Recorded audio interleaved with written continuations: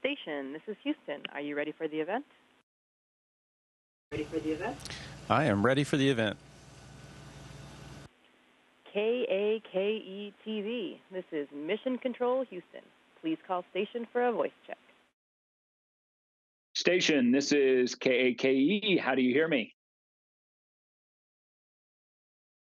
I've got you loud and clear. Welcome to the International Space Station.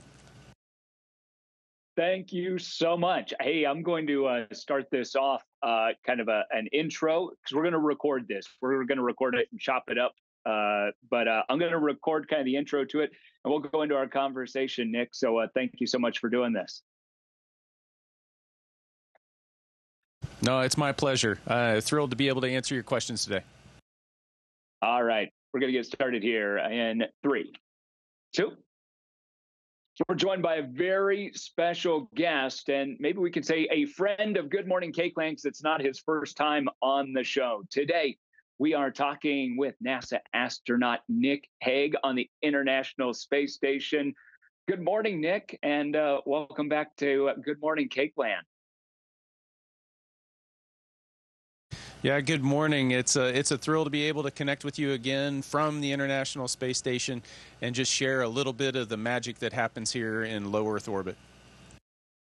Well, Nick, you are a native Kansan, and that's why we're getting to talk to you this morning. We want to talk about your trip. I mean, obviously, you've gone from Kansas, and then you've gone to great heights and here to the International Space Station. You've had the pleasure of riding on 2 different spacecrafts to get to the International Space Station, both the Soyuz rocket and the SpaceX rocket. Tell me about the experience on riding on both of those and how they compare. Well, I have to start by saying that any rocket that you're on top of is a thrilling ride. Comparing the Soyuz to the Dragon, when you look at the Soyuz, you can feel when you're sitting inside the capsule, you can feel the decades of evolution of the capsule, and you can sense the history of it. On the other hand, the Dragon capsule is pretty Spartan on the inside. It's very clean, and it feels very modern. But both do their job extremely well and reliably. They get us to and from the International Space Station. Well, and you've actually ridden on 3 rockets, but you've made it to the space station twice. I imagine when you are in flight, there's always that moment now that you're like, okay, are we really going? Yeah, the first attempt wasn't exactly what I was expecting, and that's a little bit about what spaceflight is like. You're always preparing for the unknown or the unexpected. You're always preparing for what could go wrong so that you're prepared to respond in that situation. And so, it takes us about 2 years to train to be ready to launch to the station. And in those 2 years, we spend probably 90% of our time focusing on what to do when things go wrong, hoping that those things never go wrong. But we're ready. And it's not just the crew that's on board the rocket. It's the ground control teams, mission controls that are spread across the globe. They stand at the ready. They've always got our back. And they're making sure that we get up here, we do the mission, and we get home safely to our families. Tell me about those preparations. Obviously very different, probably getting to do more of your training now and preparations in the U.S. rather than in Russia. But how different are the programs when it comes to the preparation for those 2?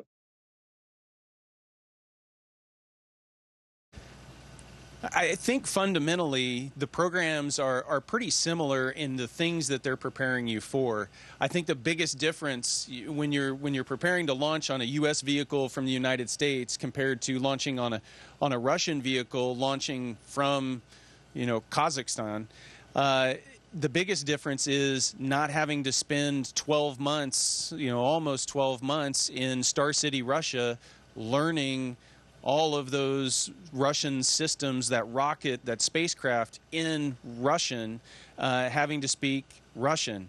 And so I'd say this time it felt a little more comfortable. It was all here stateside, and everything was in my native language, so it made things a lot easier. It also helps having done it before because I have some framework to kind of hang all this training on. So both have been fabulous experiences.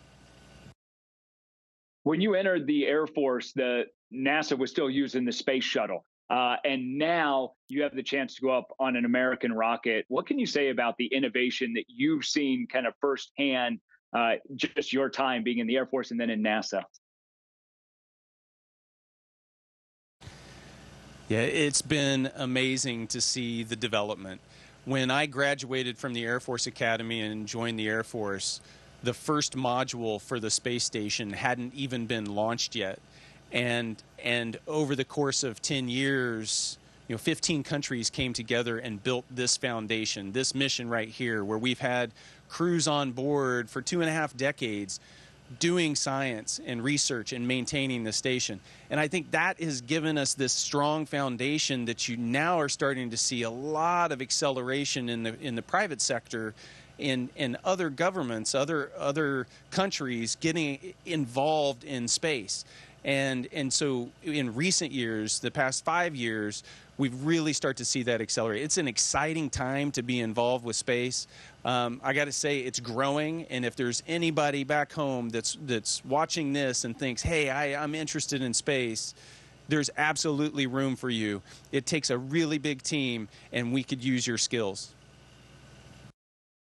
What kind of skills do you tell, a kid in Kansas? I mean, you're from Hoxie. What do you tell a kid in Kansas right now that's watching you saying, I want to do that? What do they need to be thinking about right now before they even apply to NASA or, say, the Air Force? There's not one path to get here, but I think some common themes are you need to understand that it's first possible. If you can dream it, you can make it happen. It's going to take a lot of hard work. And just because you come from rural America, because you come from a small town and not a big city, doesn't mean you're disadvantaged. It's still possible for you too. But it just doesn't take hard work and determination from yourself. You're going to stumble along the way. I did. And what it really boils down to is being willing to ask for help when you need it, and offer help to people when they need it. And that connection, that community is what's going to help propel you along in your career, whatever career you choose. And I think that growing up in rural America taught me that sense of community in a way that really has helped me all along my path. And I think that's a gift that everybody back in Kansas really grows up with. When you're flying overhead at 250 miles above the state and you look down and you can maybe pick out Kansas, how does that make you feel? There's no greater feeling than to just float and look out the window. I've got a couple windows behind me here, out the back end of the Japanese laboratory, and to go over there and to be able to look out and to see the Great Plains of the U.S. But I feel this connection. You feel this connection to home.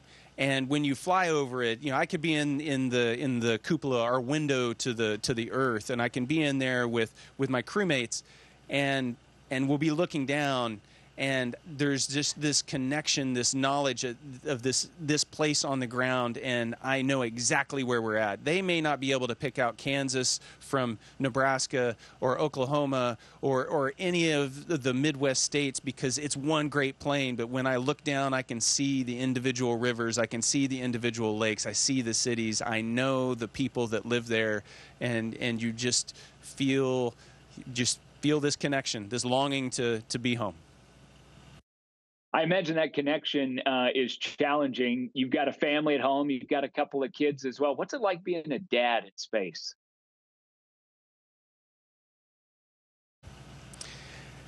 Parenting is difficult. Parenting from 250 miles away is even more difficult. it makes me really appreciate my wife and what she does as, she's effectively a single parent right now, having to shoulder all those responsibilities. You miss milestones. I've got a son that's a senior in high school, and he's going to graduate this year, and so I'm missing a lot of the those last moments in high school. But at the same time, we get to share this. I get to call and share this experience with them, and I think that this experience and their understanding of it makes their perspective on the world a little more richer, and I think that collectively as a family, the thing that we've learned over my time at NASA, the decade plus, has been that this mission up here is absolutely worth it. We're working as a globe. We're working multiple countries coming together, trying to study fundamental things about our universe, about ourselves, about our planet, so that we can know more, and that knowledge will help us make life on Earth even better.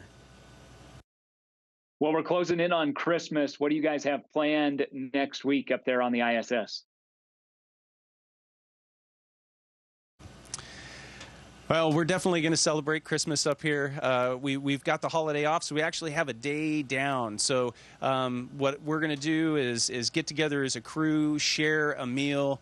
The meal is not really going to resemble your normal Christmas dinner, but it's less about the food that we're eating, and it's more about us all floating around the table and just communing together and sharing our lives. Obviously, we're going to call our family and friends on the ground and try to share in their celebrations on the ground as well. It'll be a special time up here, a time to reflect. Definitely a time to look out the window just a little bit more and appreciate the vantage that I have up here. Yeah, it'll be a nice pause. Nick, thank you so much for joining us on Good Morning Cakeland. Is there anybody back in Kansas you want to give a shout out to that may be watching? Well, I'd be hard pressed to mention names because there's so many. But I got to tell you, everybody back in Hoxie, everybody in Peabody, a big shout out. I hope everyone has a wonderful Christmas, a happy New Year, and I look forward to coming and visiting the state and visiting all of you and sharing this experience. Safe travels, Nick. Godspeed.